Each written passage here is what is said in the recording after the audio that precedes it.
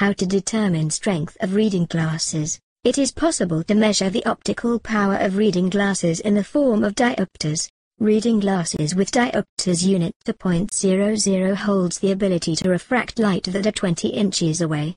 Diopters unit 3.00 signifies the ability to focus on objects that are 1 foot away. Most individuals require reading glasses of different strengths as the ability of eye deteriorates with the gradual passage of time. In a bid to serve human purpose, strength of reading glasses vary in small increments. The common diopters strengths include 1.75, 150, 1.00, 1.22 and 3.00 as well.